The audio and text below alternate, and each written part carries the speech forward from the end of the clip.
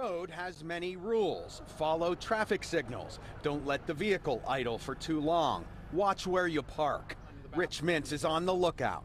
I'd rather have the police doing this sort of thing, but there's such a volume of parking and idling and so forth offenses in the city that it's, I think, helpful if we can informally deputize people who are concerned about it to be part of the enforcement mechanism. The NYC Taxi and Limousine Commission has a program that allows people to report drivers of livery cars and cabs. Snap a picture, submit to the city's 311 info system, and it's investigated.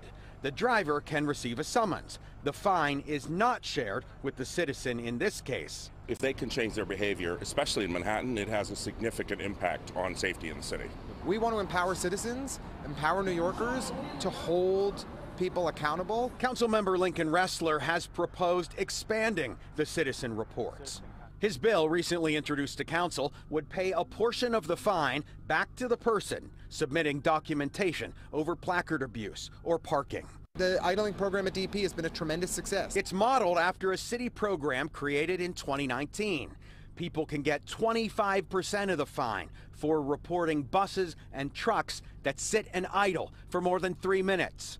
A continuous video with engine sound has to be submitted online after creating an account. In 2021, citizens sent in more than 12,000 submissions, generating $2.3 million in fines. That's $724,000 paid to citizen reporters.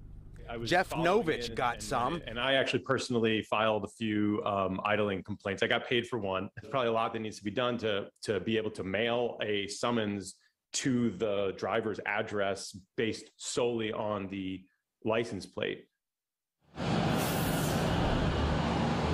The city probably will have to work through some legal implications. They're having that discussion. Councilmember Ressler is trying to get some additional sponsors. This still needs to have a hearing about the possible expansion.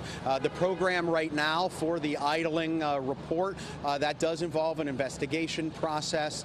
The city does see that through. In Midtown, Greg Mocker, Pix 11 News.